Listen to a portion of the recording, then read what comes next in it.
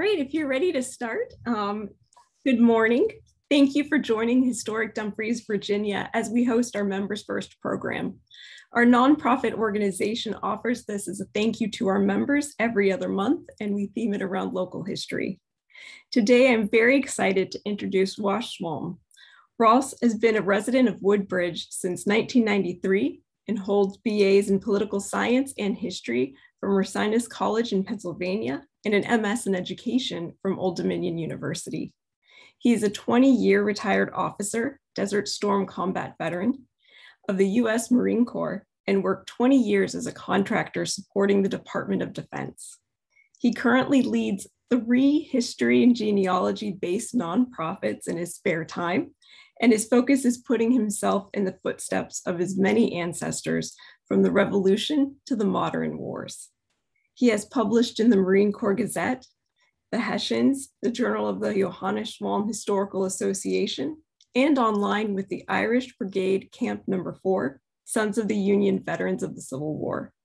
He loves to speak publicly and has done so to crowds of 2 to 2,000.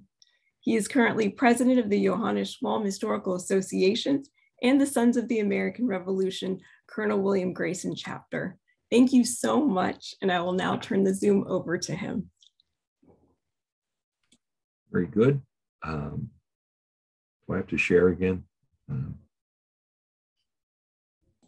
No, everyone should be able to see your screen. Okay, cool. Thank you. Well, this is an interesting subject.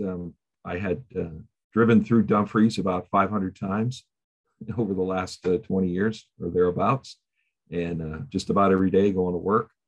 And I took a tour with a historic Prince William, and they had one mention of the Hessian prisoners in Dumfries.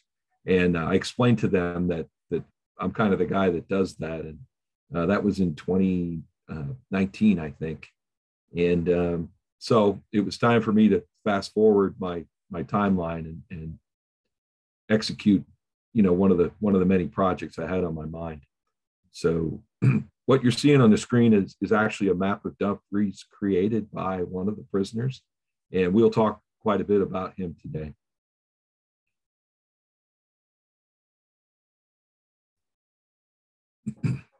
Lisa told you kind of, a little bit about my history, but who I really am is what I like to call descendant full disclosure. So I am a Hessian.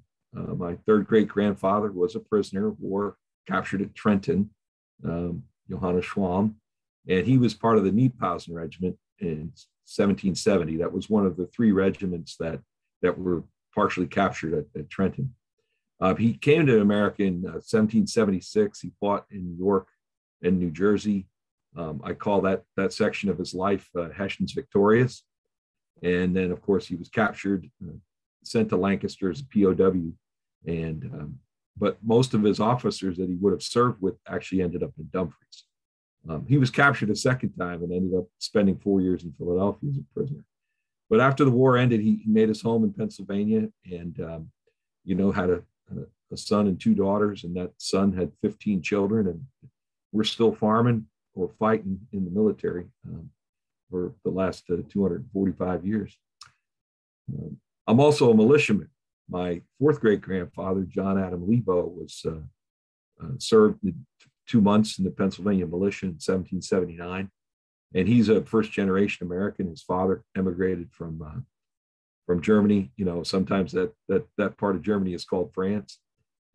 So he lived along the Rhine River, and they were Protestants. And when the Catholics took charge of France, they felt like they needed to go somewhere else where they could practice their religion. And they ended up in America.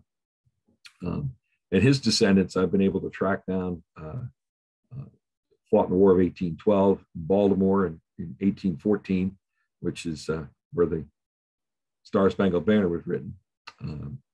So they had Civil War veterans, World War II, and of course, in my case, the Gulf War.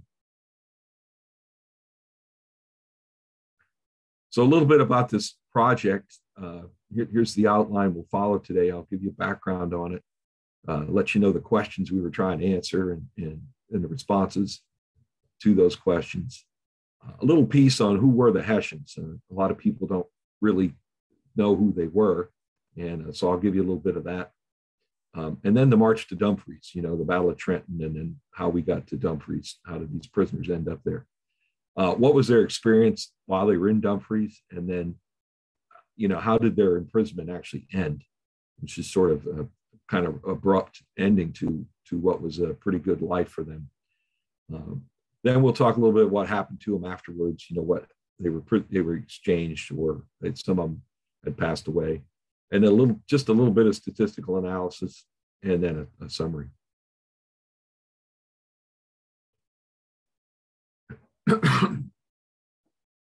So JSHA has been, researching and publishing on Hessians since 1975. We did do a little bit of work on the Hessian prisoners in Dumfries back in the mid 80s. And, this is a niche among a niche, right? This is a really small set of people. There was some coverage on it, but I felt like, we needed to kind of consolidate all of this and put it together, do a comprehensive review. And, to help both JSHA, Historic Dumfries, right, and Historic Prince William, as well as the county's history division. So, and this was all in my plan to do next year. And I just had to fast forward it when I took that tour in the summer of 2019.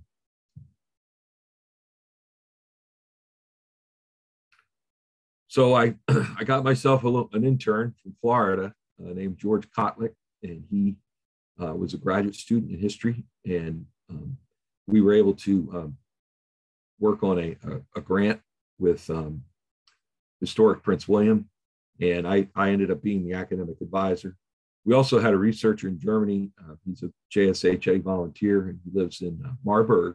So that was convenient because he could get to the Marburg archives and hunt down some of the genealogy information on these 49 individuals. I also got a lot of help out of my Revolutionary War Military Research Committee. They pointed me in the right direction, and I was able to help George, put all that together. And the project ran from January of 20 until 21.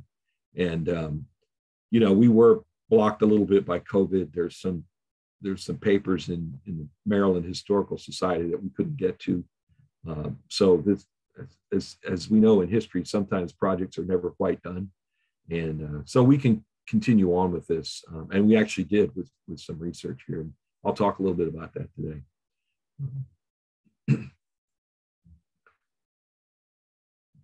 So since January of 21, I was able to do some field research along US 1 to find the Hessian POW camp that's mentioned in the Hessian diary. It also happened to be kind of marked on a map that is produced by Historic Prince William. They have it on their website, of all things, and it says right on there, here's a Hessian prisoner camp. So I actually went out there, took photos of it, tried to figure out the most likely spot where this place was. And the prisoners, there were only 4 of them, and they were only there for like 4 days. So you talk about a niche of a niche of a niche, that's one of them. So we published the full article in the Prince William, History Volume 3. You can purchase that from right up the street there at Williams Ordinary. You can go buy one for $5. And a pretty large paper is in there. The Dumfries map that was on the first slide, they were able to print it in there in their format. So there were some updates to the original paper that were done for that publication. And then the third version of the story I just published. We just released it in August of 21, and it covers some of the things we did not cover in either the paper in detail or in the article we gave to the Prince William County History Division. So our plan going forward is to do profiles. I plan on doing one regiment, which it amounts to be about somewhere between 10, 15 soldiers or officers for each regiment, and then we'll publish one of those regiments each year over the next couple of years, just to keep interest going on this particular story.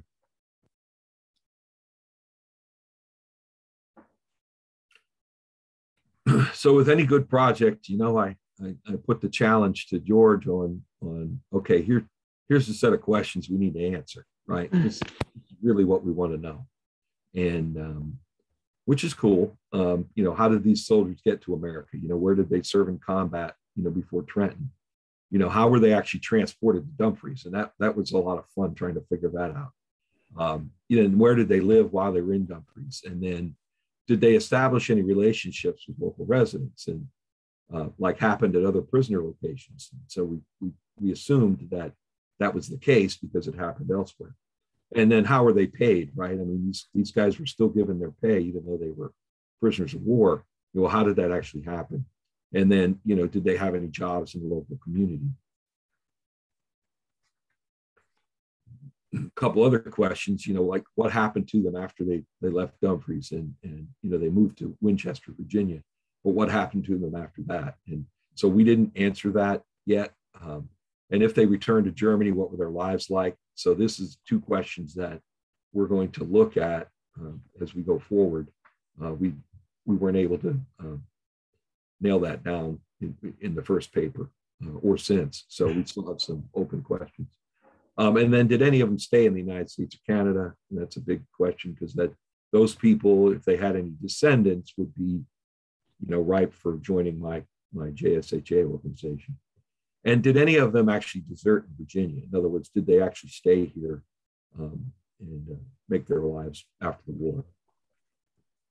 So pretty good set of questions. We did look at another aspect of it. Did the troops marry any local Prince William County women? And the answer to that is no. We found no evidence that they married anyone while they were here. And of course, they were only here for a few months. So, and then was anything published in newspapers about these prisoners? And so it's kind of like that would be sort of tipping your hands to the British because the British read our newspapers, right? And so we only found two references about newspapers, and there may be others, but we just couldn't get access to those. Like not everything's been digitized, right? So there's a little bit of an issue. So I always like to tell folks, what sources I used, because you'll see those. Our primary source was really the Hessian, the Trenton prisoner list. In other words, my organization has compiled that list to figure out who were the approximate 1,000 prisoners, what were their names, what were the units, what kind of jobs did they have, and then there was an update to this list in 2013. So we started with that list, and that's how we created. Okay, which of the prisoners were actually sent to Dumfries, and there's an indicator for that in the list in the data that we have. Now, one of our former board members, Bruce Burgoyne, was he wrote significant amounts on Hessians, and one of the things he did was he translated 2 diaries and put them into one book called Defeat, Disaster, and Dedication. And it was Jacob Peel and Andreas Wiederholt. And so that book exists. I purchased it, and George and I were able to use that to call out various aspects of what was going on. Also, the paymaster for all of these prisoners, both in Lancaster and in Dumfries, he discussed 2 journeys to pay these prisoners. And of course, we published that, translated it, and published it back in 2005 with JSHA. So it's a primary source because, this is right directly from an individual that was part of it. And you can see some of the other references that we've also used. Ken Jones was the big writer of the people that were in Dumfries. He took an interest on Carl Friedrich Führer, prisoner, patriot, publisher, and he published 2 stories on him. And then, and those are available. Those 2 journals are available at Dumfries Library there. So Lisa can help you find those if you're interested in reading those. And then Daniel Krebs is a friend of JSHA. He's written for us. He wrote a great book on Germans and the merciful enemy, a generous and merciful enemy. And this is all about prisoners of war in the American Revolution, all the Hessian prisoners. And he has actually come and spoken in Washington, D.C. and to my organization up in Pennsylvania. So he's still a friend of ours, and he just finished a year at the Army War College in Carlisle. So he's heading back to Louisville here for this academic year. Wiederholt's diary has actually been, digitized by the University of Pennsylvania, and this image here explains, what they did, what this diary was all about, and where they found it in the archives. And this is actually the back cover of our 2021 journal. And I put the link on there if anybody, you can go look at this. So one of the fascinating things about his diary is that, his original drawings are in there. He drew a ship that my third great grandfather was on and was captured on. And so it's really kind of cool. He has a picture of the ship before it went to sea, and then a picture of it when it was hauled back into Philadelphia after it had been damaged, and these prisoners were captured again. So that's a whole nother story on the Triton, the ship Triton that I work on. Okay, who were the Hessians? The Hessians basically, to Americans, were basically anybody that came from Germany that actually, fought in the revolution. And so they categorized them in one big pile, and they just called them all Hessians. Well, why did they do that? Well, because the Hessians, the state of Hesse in Germany actually gave the most troops. And so they ended up just assuming that they were all Hessians. And that's not really the case, as you will see. So another great book to give you, insight on some of this is Rick Atkins' first book on his trilogy, The British Are Coming. And I like to look at it from the other perspective. And in other words, and they need their Hessian auxiliaries. In other words, the British to this day do not have a large standing army, nor did the United States up until post World War II. We did not, have a large standing army. We were more like the British, but they realized that this was King George needed a whole bunch more troops because, for every kind of duty you can imagine, defensive operations, offensive operations. There's actually a group of Hessians that went to Gibraltar and guarded that, and that released a British regiment to come to America and try to put down a rebellion. But as early as September of '74, Prime Minister Lord North said, Hessians and Hanoverians could be employed if necessary. So they knew pretty early on they were going to need help with putting down the rebellion. So if you fast forward a little bit to April of 1775, you'll understand that that was Lexington and Concord, and the British, had significant losses, and they had to retreat back into Boston. And so they were holed up in Boston, and General Gage, sent a letter to Lord Barrington.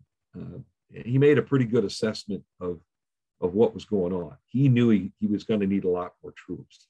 And he basically is quoted as, things have now come to the crisis that we must avail ourselves of every resource, even raise the Negroes in our cause. Hanoverians, Hessians, perhaps Russians may be hired. So he kind of was suggesting to the government of Britain, what he needed to do. He also said, I think I need about 32,000 troops to put down the rebellion, and which is sort of interesting. You'll see this again later as you discuss the numbers of actual Hessians that came here. So shortly thereafter, June 17th was the Battle of Breed's Hill and Bunker Hill, right? This is when the British were forced to evacuate Boston because the Continentals took the high ground. So when they started looking for troops, the Russians initially turned down the offer, and we have indicators that Catherine the Great was thinking that, well, if her Russians go all the way to North America, they're probably never coming back. They'll probably desert. And so she didn't want to have anything to do with it. Frederick the Great from Prussia also turned down the offer because he's still licking his wounds from the 7 Years' War and the French and Indian War in America. So it fell down to the Hessian principalities that were in Hesse. And, so negotiations for these treaties started as early as 1776 to get more troops. So the Hessians, basically, they served under what were called subsidy treaties. In other words, the British government would pay a subsidy to the prince, and then the prince was responsible to arm the troops, get the number of troops he needed, and equip them in order for service, in North America. And so most of these enlistees, basically the ones that joined to fill out the ranks, and all the units themselves as whole units, they were marched. They left, Germany and the German states and marched to a port of embarkation. And once they got to that port of embarkation, they would have to swear an oath to King George III in order to, because there's a monarch they're going to support the combat. So they're basically getting orders from the British, high command to do that. And these states were loosely put together as the Holy Roman Empire, if you remember your Western European history. Anyway, they get shipped off to America. So where is Hesse? So Hesse is right in the middle of Germany, as you can see. And what that means is they suffered from invasions from both the East and the West. And this played into the Prince of Hesse, how he decided to lay out some fortresses. And so it's kind of interesting, if you've ever been over there, that is right smack dab in the middle of Germany. And a lot of people go north and south as well as east-west through there.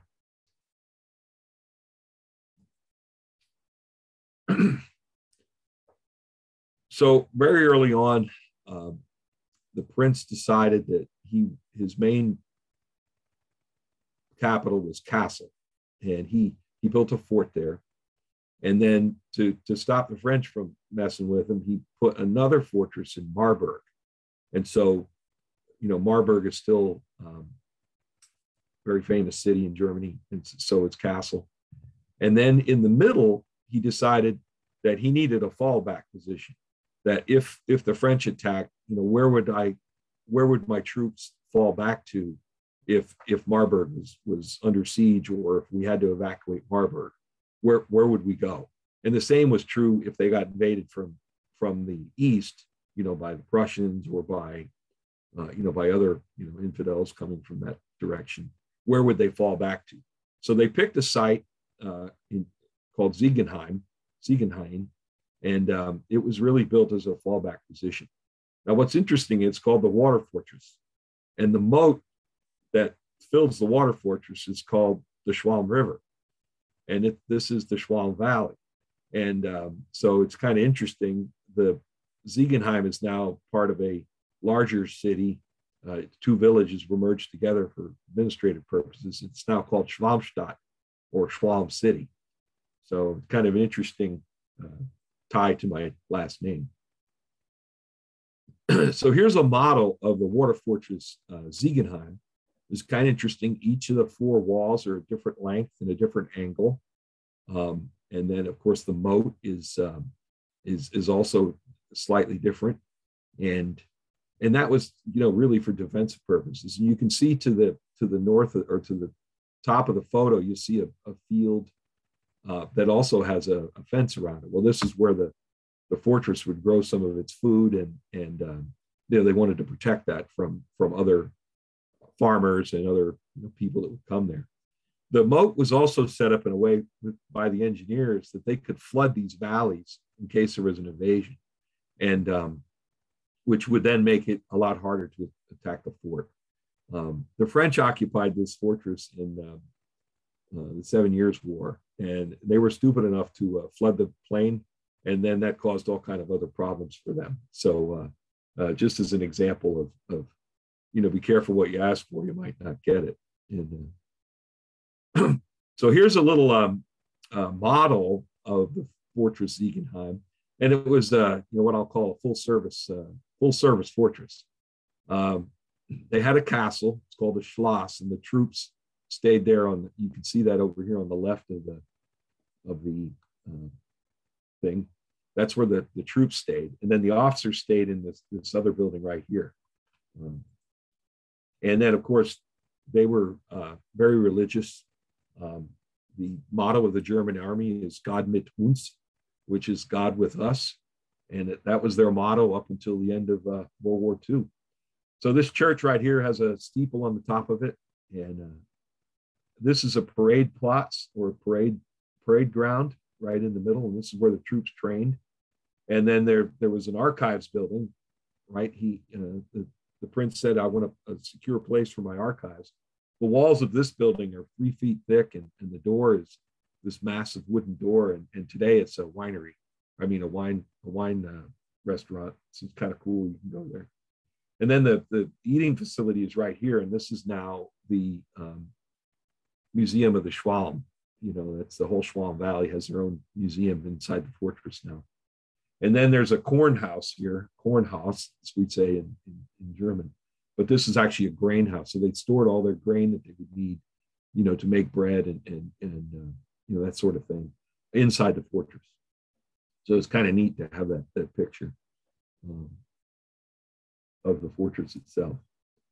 Now, if your name happens to be Schwalm and you're in the Schwalm Valley and your descendant actually marched on this parade ground, there's certain things you have to do. Like they opened up the door behind the big pipe organ inside the church, and they go, "Ross, we want to show you something." And so they made my wife and I crawl up through the belfry, and there's actually a platform all around the top of the building. And so I took this picture of the parade plots where my third great grandfather actually trained to be a soldier. So it's kind of neat that this facility is still here. There was another regiment that served in here called the Regiment von Hoon, and they were a garrison regiment, but they got shipped to America as well. And I'm part of their reenactment unit. By the way, the bells work really well. We were there for confirmation Sunday, and when the children were confirmed, and the bells rang for about 20 minutes to celebrate, these children joining the church. So to give you an idea of how these soldiers and these regiments got to America, I did a little piece here on the footsteps of the Regiment von Diephausen. So this is actually my third great grandfather and the steps he would have taken. So basically they left in March of 76 from Ziegenheim. They marched 223 miles to Kassel. They got to about a month, just about the whole month of March, they got to Bremelay, and that's where they swore their allegiance. And then they embarked on the ship the Claudia for their trip over to England to marry up with all the rest of the invasion force, and then they came to America. So this is what it would look like on the ground. I plotted this out, and you can actually drive this route today. It's kind of cool. But what's interesting is there's a little yellow star down here in the bottom of the map, and that is where Johannes was actually, his hometown is right there in Wilhelmshaven. And I got to meet the mayor of Wilhelmshaven, and big 6'7", German. About broke my hand when I shook his hand, but really a nice politician. So they get to America. They landed on Staten Island. They participated in the invasion of Long Island, largest amphibious assault ever done up to that point in history. It was about 15,000 people. I do a talk on that if you're ever interested. They also fought the Battle of White Plains, the Battle of Fort Washington, and after they took Fort Washington, they renamed it to Fort Diephausen, of all things, after their general. So they chased the Continentals all the way down through New Jersey, and the Hessians were put basically what would have been considered the most forward outpost in Trenton. So there were about 1,500 Hessians in Trenton in the winter of 1776, and they were going to winter over there. It was essentially a defensive force of about 3 regiments and artillery. So it was a pretty defensive, pretty good outfit to be there. And they, to keep an eye on what's going across the river, right, in Pennsylvania. Well, Washington, as you know, surprised them with, he crossed the frozen Delaware with about 2,400 Americans, and they won the Battle of Trenton. And they captured about 1,000 of those 1,500. And of those, there were 49 that actually were sent to Dumfries. So again, this is a small niche of niches, right? Of how do you call out these people? These small set of people. But success sometimes does have its problems, right? The first issue that the Continentals had was we got to get these guys back across the river, and unfortunately, some of the Continentals found the rum supply of the Hessians, and drank a little bit too much, and then they had to row back across the Delaware while they were slightly inebriated. But anyway, the first stop along this trip was in Newtown, Pennsylvania, for the officers, and they were separated out. They separated the officers from the enlisted men and from the soldiers, and there were 27 officers that were captured, and they were separated out. So on the 28th, they all had dinner with General Washington. I mean, this is a gentlemanly war that happens, and Lieutenant Peel and Lieutenant Wiederholt both mention in their diaries about Washington and their insights on Washington. And they go, he doesn't look like, he doesn't smile much, and he's, doesn't look like he would be the kind of guy that could, lead a whole nation. That was just their assessment of it. But Wiederholt struck up enough of a conversation with Washington to convince him of something that is very, very important to the history of the war. On December 31st, they were marched down to Philadelphia. And if you study any of that, the troops, this was a big, big show. They wanted to show marching the prisoners through Philadelphia. And of course, the city of brotherly love was not too brotherly or loving to these Hessians. And now the officers were in a wagon, a covered wagon, so were not subjected to the horse manure and everything else, and rotten vegetables that were thrown at the enlisted men. But on January 1st to the 5th, most of the Hessian soldiers, with only one officer, were marched to Lancaster, Pennsylvania. And that was where the other 26 officers were then called out for sent to Dumfries. So here's the route they took to get to Dumfries. It was 26 officers and 23 of their enlisted servants, so for a total of 49 were sent on a trip down to Baltimore. So they left Philadelphia, they crossed the Schuylkill River, they stopped in Chester, PA, and so that was a route of about 18 miles. Then they marched from Chester to Wilmington, and then to the head of the Elk in Maryland, right? Elkton, Maryland, as it was called today. And then they went to Charlestown after that and stayed 2 nights because the Susquehanna River was frozen, and they weren't sure how to get across. And then they moved to Bushtown, which is in modern day Abington near the Bush River in Maryland. And then they finally arrived in Baltimore. They kind of staggered into Baltimore over the course of 3 days. And you wonder, well, why were they in Baltimore? And well, it's interesting. The Continental Congress actually decided that they better move out of Philadelphia, and they actually moved to Baltimore for a short period of time.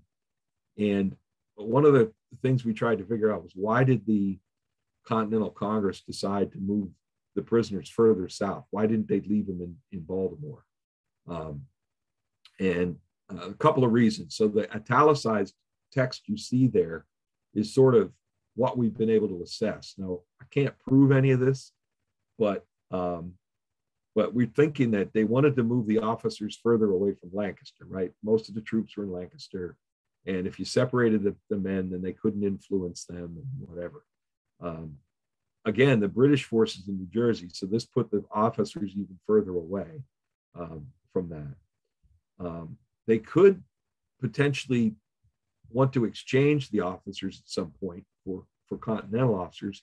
And so it made sense to separate them out. And again, they left one officer in Lancaster and all the rest were brought to Dumfries. So this was a way to keep them consolidated in a single place. And quite frankly, Virginia was sort of one of the more wealthy states. And Dumfries was convenient because, you know, it had access to a river. There were some empty houses there, you know, because of the shipping industry was shut down. One of the facts we were able to find that Pennsylvania said, hey, don't give us any more prisoners. We can't even take care of the ones we have now. So this is a time in the war early on that the states were still responsible for matters, you know, inside their own states. And so if the Continental Congress said, okay, you're getting these prisoners, they just assumed that the state would have the money to take care of them. This was not necessarily the case. But on January 15th, the Continental Congress allocated 533, shillings probably, or dollars, to defray the cost of transport to Dumfries. And what George and I were able to figure out is they probably rented some wagons to help move these guys. But for the most part, they walked, even though they were officers. So they headed out on January 18th to Elkridge, Maryland, and then down to the Quaker Iron Works. They went to Plattsburgh, and this would have been sort of familiar to the Germans, right? Because Plattsburgh is actually a German name, which is today Bladensburg, right? And they went to Georgetown, Maryland, and then crossed over the Potomac into Alexandria.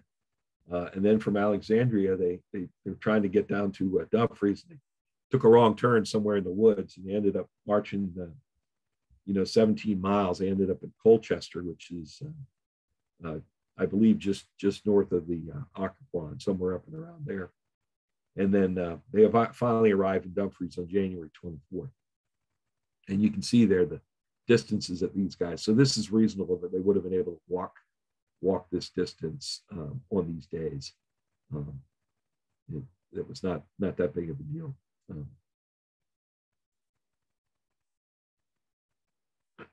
Now, overall, the Hessian prisoners were pretty well treated by, in comparison to the English allies. So there were some British prisoners in Lancaster before the Hessians got there, and they were actually locked up in the jail. They were guarded. They had very few liberties to go in town and do anything. But when the Hessians got there, that was not the case at all, right? There were a lot of German Americans already in the Lancaster area, and they were given liberties to roam around town and into the surrounding countryside. Many of them were hired out, and they took jobs to earn extra money. And my third great grandfather actually worked for a local farmer, and then about once a week he had to check back into the Lancaster, him and his friend that he was with. But for the rest of the time, they lived with the local farmer and helped him farm his farm, because guess what? All the other young men are in the Continental Army. So, and they were treated, with civility. So this is the same thing that they wrote about in Dumfries. Same kind of thing. They had plenty of liberty. They could start their own little job, or their own little economy, as they called it, and trade with each other, or sell things to the locals. And they were basically treated by civility. The people in charge in Dumfries of these prisoners, to keep an eye on them, was the Committee of Public Safety. Right? And as some of you may remember, the Committee of Public Safety, the head of that was Colonel William Grayson. He had served some time with Washington as an aide de camp, and then Washington sent him back to Virginia to form a regiment. And so while he was basically in the Dumfries area, keeping an eye on these prisoners, while at the same time he was recruiting to fill out what became the 5th Virginia Regiment. So he kind of struck up a relationship with one or two of the officers, and so it's kind of interesting. They treated each other as equals. You know, it's just unfortunate circumstances of war. One gets captured and one does not. So Andreas Wiederholt was, you know, educated, and he kept a diary. But unfortunately, when he was captured, his knapsack with all of his diaries in it was left in Trenton. And so he actually asked Washington if he could go back to Trenton and recover these items. And Washington agreed to this. And so he made 2 trips across the Delaware River to go and retrieve his papers. And he did find them, which is kind of a godsend to all of us that are historians, to know that his pre-war, pre-capture information, you know, he was able to get that.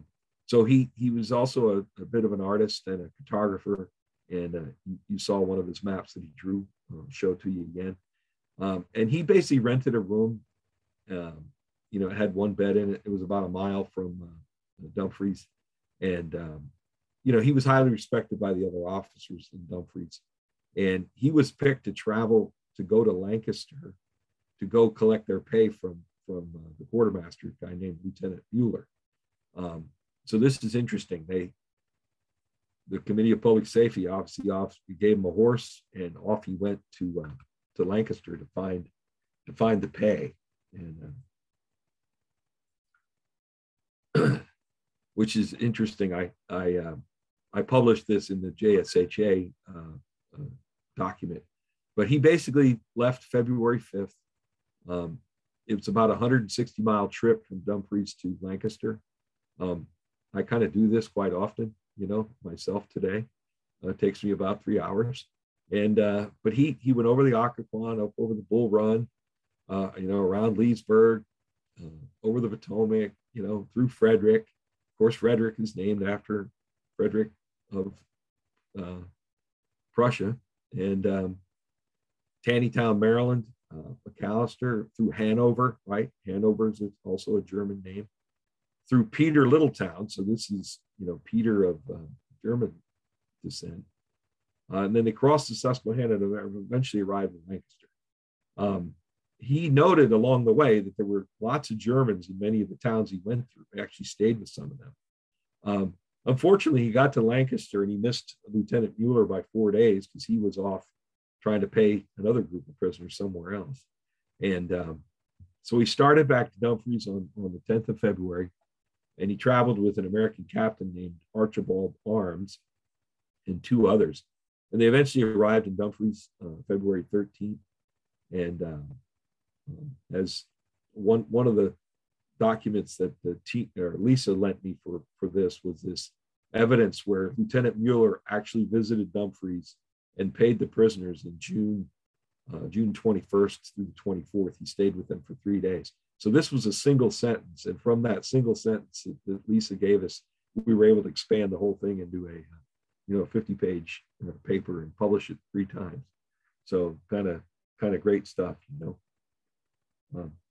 So what was life like in Dumfries? As you may remember, Dumfries was a shipping town, and you know, the merchants, the farmers, and plantation owners would bring their goods there to Dumfries. They load them up on the ships there on the Quantico Creek, and the creek had access to the Potomac, and then they would, you know, go down the Potomac River and ship these goods off to England eventually, or the Caribbean, wherever. And this trade was run by Scotsmen. You know, the Scottish merchants were in there. But when the war broke out, these Scots were like, they left. They headed out of town. So their houses were abandoned. And this is where the prisoners stayed. They occupied these abandoned homes. And Lieutenant Wiederholt himself moved several times. And as I said, he took up drawing, and he sold his paintings to make a little money. And he recorded all his experiences about social life. So here's one of the maps that he drew. And I've been attempting to compare this map with, a modern Google map. And what's interesting is that these roads still exist, right? If you can see my mouse over here on the far right, this is the old Stagecoach Road. And, today, that the Boys and Girls Club is located like right about here where my mouse is. And this is, of course, Jefferson Davis Highway. And as you come down here and get into Dumfries, whoop, sorry about that.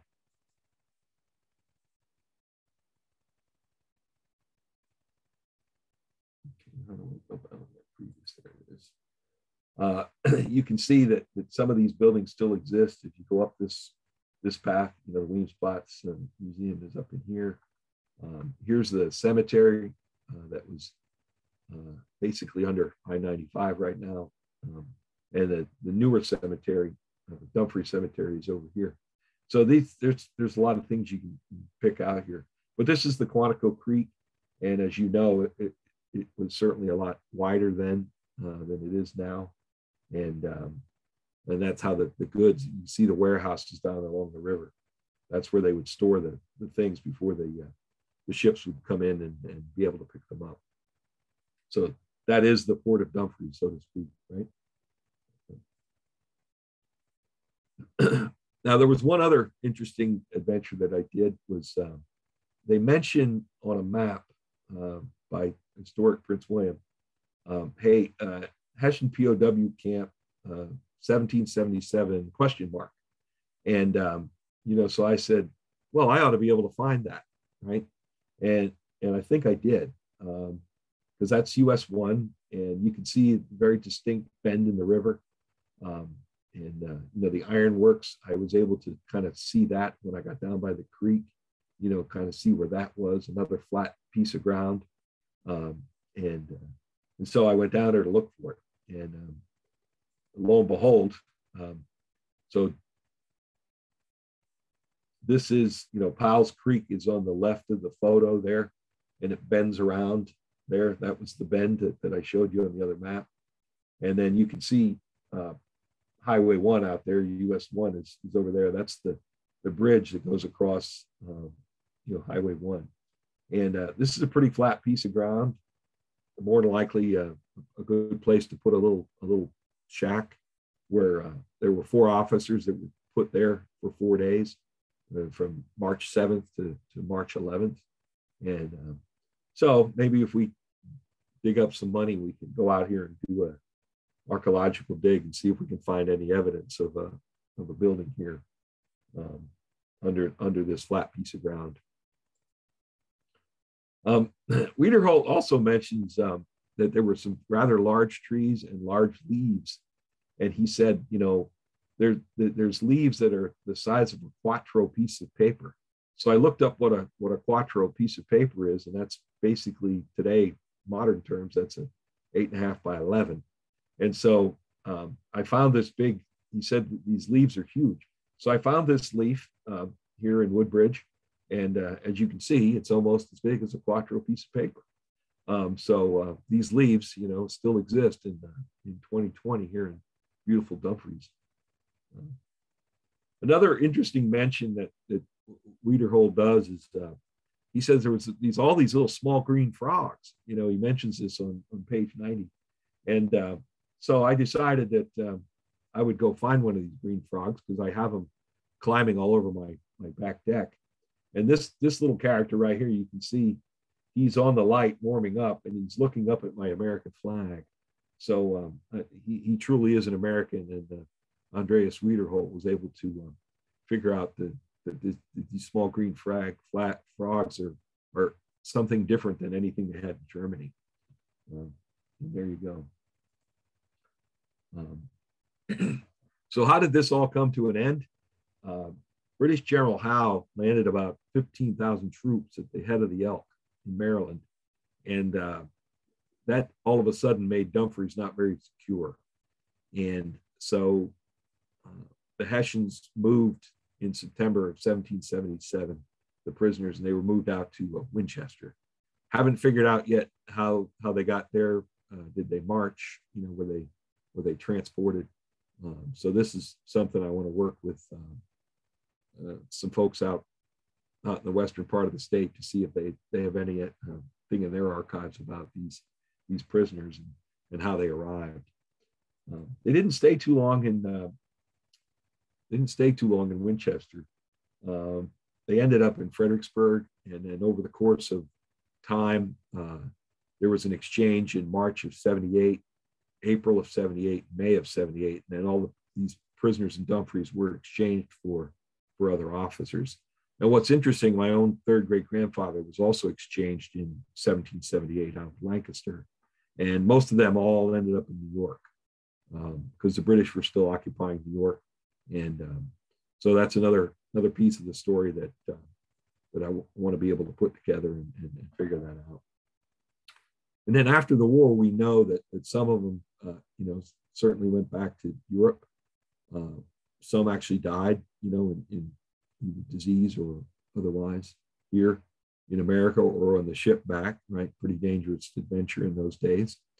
And we know of one that stayed behind here in America. And that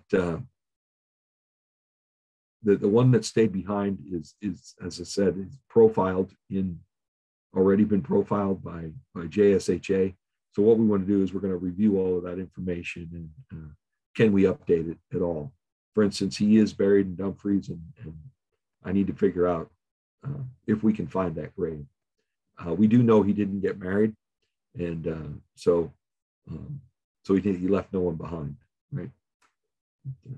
Anyway, in summary, I mentioned this before. There were 26 officers, 23 non-commissioned. There were 36 individuals that had an identified age, and so we averaged that out. That's 27 and a half.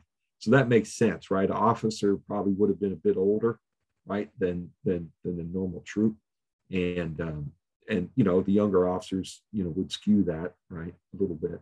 So that's about right. They had one lieutenant colonel and one major. So and they were a little older. But the oldest person was 55 and the youngest was 8.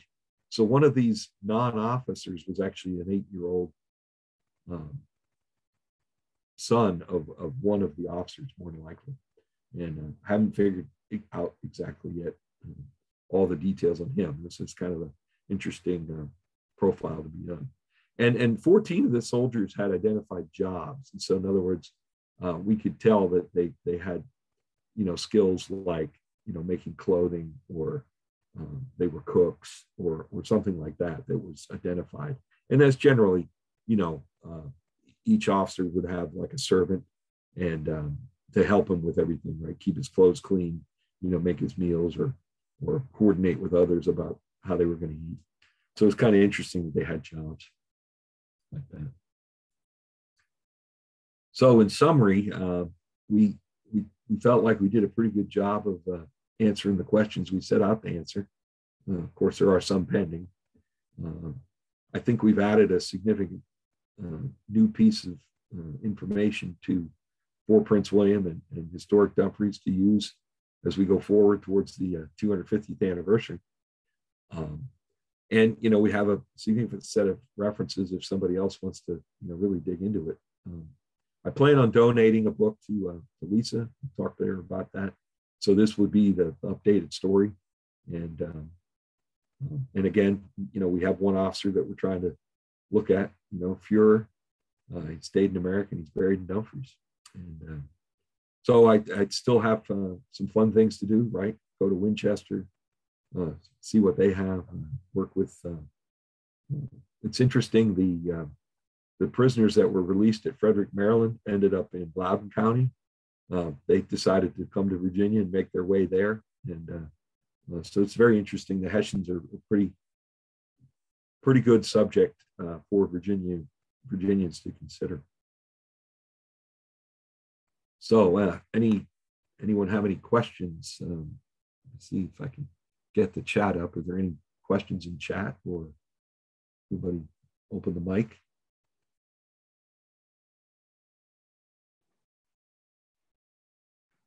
Ross, I have a question, if I may. Yes, sir. Where did the pay come from? They were paid by the British, so did the British get that pay to a central location that the Germans, the Hessians, could pick it up and take it to the other prisoners? Right.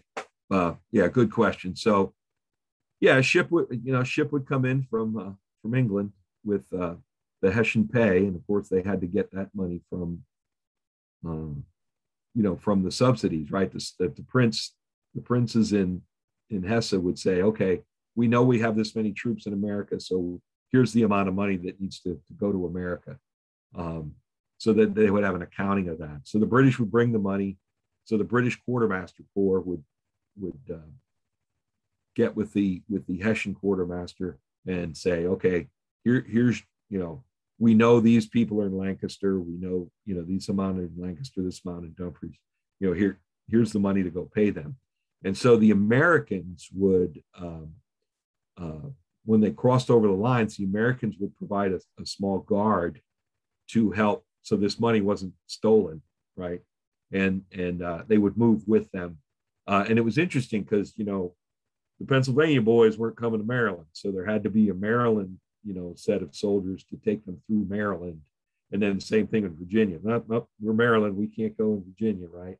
And so another set of troops would come, and that's how that worked. The quartermaster had a wagon because he was also bringing clothing, right? He was, socks were a big thing, right? They would wear out their socks. So their clothing would be replaced, their socks would be replaced, and they didn't need the other things, right? Musket box or any of that stuff, right? So they got clothing and the pay, and that's how it worked. And then Mueller would keep an accounting of this, Quartermaster Mueller, and we have some of his records and try and figure out who he paid and who he didn't pay. So that's kind of how it worked. Yeah. Very interesting, Ross. Thank you. Yes, sir.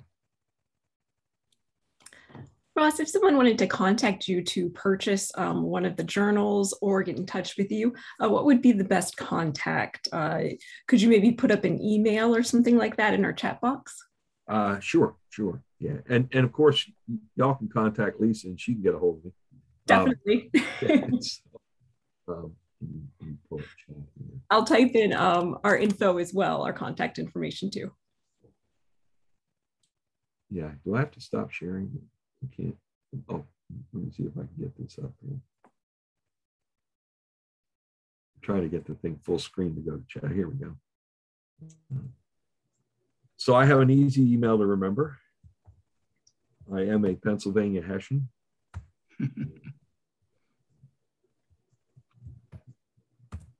So there you go, pahessian@gmail.com. Ross, can you hear me? Yes, ma'am. Yes. I'm Nancy West. My husband and I just recently moved from Dumfries. We lived on Cameron Street for about 60 years, right up from the museum. We are founding members of Historic Dumfries, but we now live at Westminster at Lake Ridge, which is a independent living retirement community.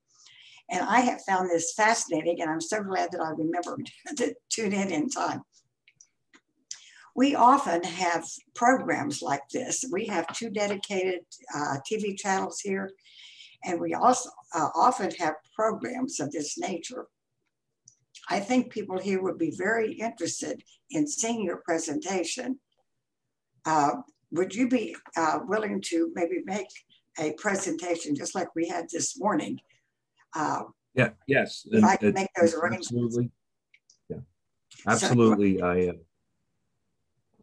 would love to come over there. I did a little talk at my in-laws retirement community in Lancaster one time. That was kind of fun. But yeah, no, by all means, glad to come by. So several of my church members are Westminster residents, and yeah, I'd be happy to. So you live in the area, in the Woodbridge area? Yeah, I live in Woodbridge. Yep, on Leesylvania Peninsula. because we also have a room called the Potomac Room, where it could be shown on screens. You could be here in person. Sure. Yeah, well, absolutely. I'm heading to Fairfax today. I have another talk. Well, I'd have to make arrangements. Another subject. It might be several weeks down the road because I'd have to make arrangements with the staff here. But I'll get, Lisa, I'll be in touch with you and get information. And we hopefully maybe we could make that happen. I think this has been wonderful. And I was interested because my mother's family came from Germany. And their name is spelled, my mother's maiden name was Weinrich. And we always pronounced it Weinrich. But I don't think that's the way it would be pronounced in German. But there's also a Weinrich chocolate company in Germany. And when my nephew was stationed there in the Army, my sister, his mother, and my mother went to Germany, and they found the chocolate factory because this had been traced back to my mother's family. So that was kind of an interesting link there. Thank you very much.